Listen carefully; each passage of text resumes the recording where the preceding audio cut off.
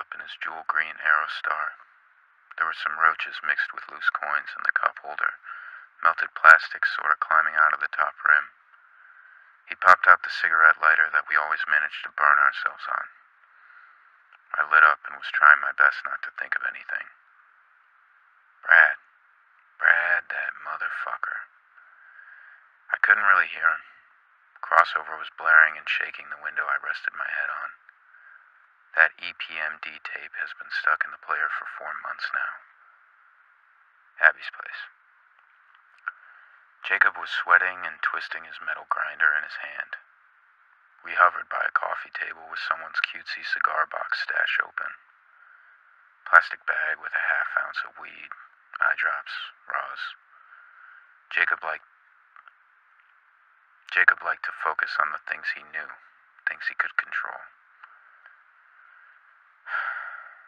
Grace was standing there kind of looking up at me. Sweet, chocolate brown eyes popping out of her sockets, waiting for something. Some guys walked in with plastic bags from a corner store. They had cups, plenty of alcohol, cans of fruity stuff that ends up being the only thing people drink. I don't know why I'm here so early. I don't know why I'm here. I don't know why.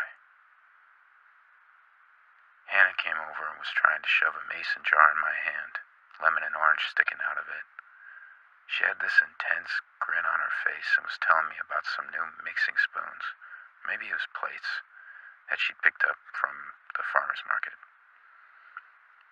Someone passed Hannah a bong and she took a hit before sipping the wine choked in her fist. Grace took my hand and dragged me to her room, flicking on the air conditioner along the way. Old dorms and apartments messily pieced together. I remember helping her move once. We sat on that mattress that was shoved up against a corner, music from outside pounding my ribcage. She starts telling me about Allen Ginsberg jerking off in a church. She starts telling me about getting railed. She starts telling me about getting railed in an alley behind the library. She starts telling me about how Nietzsche's sister gave him a bad rap. She starts telling me about the tabs in the freezer that may or may not still be good. I stared at the floorboards until they blurred into one big brown strip. 6 a.m. I woke up. I heard the Keurig gurgling and coughing up some coffee. Reminder, buy a filter. I poured a bowl of Cinnamon Toast Crunch and sat across from some chick who pretended I wasn't there. I grabbed Trent's pack of Camels and went out to the back porch. Cups and cans were all kind of mixed with the grass and morning dew. Some ash fell between my feet while I watched the sun start to climb over our neighbor's roof. I didn't have any plans for today. I didn't want any plans.